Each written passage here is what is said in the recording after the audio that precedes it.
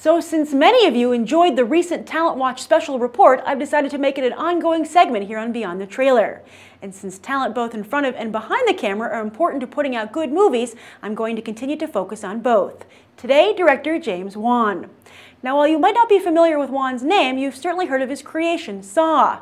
Yes, Wan was one of the directors to usher in the new era of gore, and some would say torture porn, into the horror genre before Oren Peli would evolve things once again with his found footage blockbuster Paranormal Activity. But perhaps what kept Wan from initially making a splash was that with Saw he was part of a team, co-writing the film with aspiring actor Leigh Whannell, whom he'd met in college in their native Australia.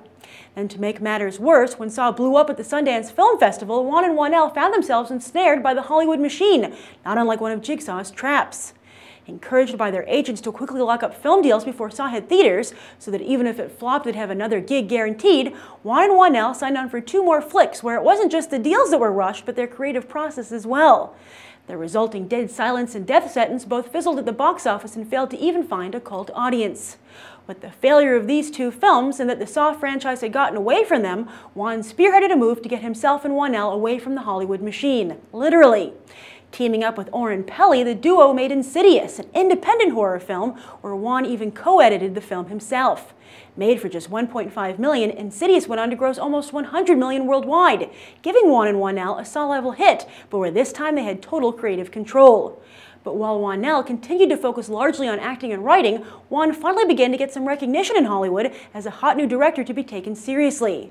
What's more, the box office success of Insidious garnered him respect from the studios, as it proved he had a vision that was in sync with horror audiences. Yes, Wan did find himself still confined to the horror genre, despite expressing an interest in branching out. But little did he know he was about to be offered one of the genre's biggest opportunities ever. See, after much negotiating, New Line Cinema and parent studio Warner Brothers finally had everything in order to make a movie about real-life paranormal investigators Ed and Lorraine Warren, who had famously, or some would say infamously, investigated the Amityville horror. They turned to Wan to direct, and he just couldn't say no. He then brought along his Insidious star Patrick Wilson, hoping they could make box office lightning strike once more in 2013.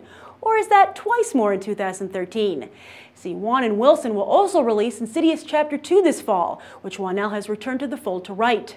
Both films are on track to do huge box office, particularly The Conjuring, which has tested so well Warner Brothers decided to release it in July, right at the height of the summer movie season. But will such success only doom Wan to the horror genre forever? I'm sure there are worse fates, especially ones he and Whannell can think of. It's also worth noting that while for ages film directors were mostly white men, Wan is part of a growing group of Asian directors who've made it onto the studio's shortlists.